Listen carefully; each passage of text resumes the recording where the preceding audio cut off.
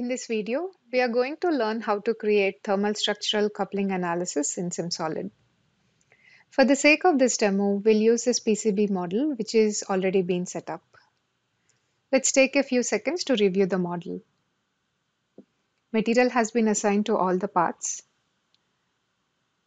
and connections are also well established between all the parts.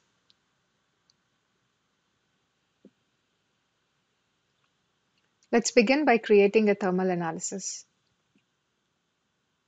Pick Thermal Analysis from Analysis toolbar. We are going to apply volume heat and thermal convection to the top and bottom faces of this board. Let's apply volume heat to one of the blocks.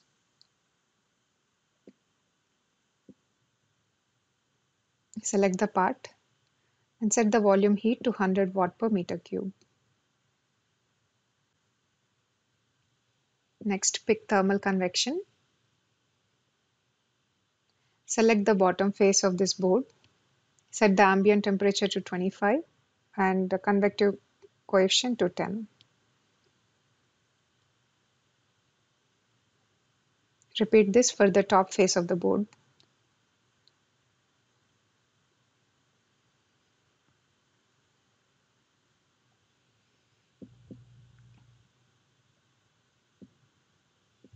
Thermal analysis setup is complete now. Let's go ahead and run the analysis. The results are also available. You can choose to plot temperature, flux, or thermal gradient.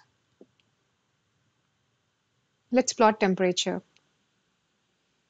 You can also use pick info to see the results at a specific point or faces. Select the points of interest and view the temperature at these points.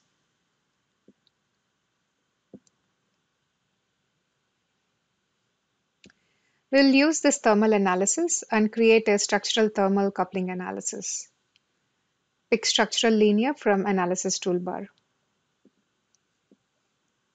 Fix the board at either ends using a mobile support.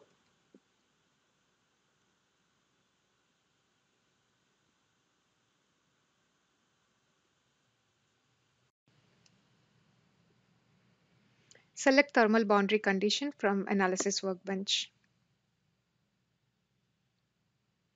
SimSolid allows different ways to apply thermal load.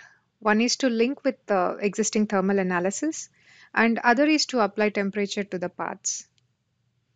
We'll use the first option and link with existing thermal analysis. All the available thermal analysis in the design study will be listed here. Select the one and hit OK to complete the thermal boundary condition. As you can see, the link to thermal analysis is shown next to the thermal load. Structural analysis setup is also now complete. Let's go ahead and solve the structural analysis.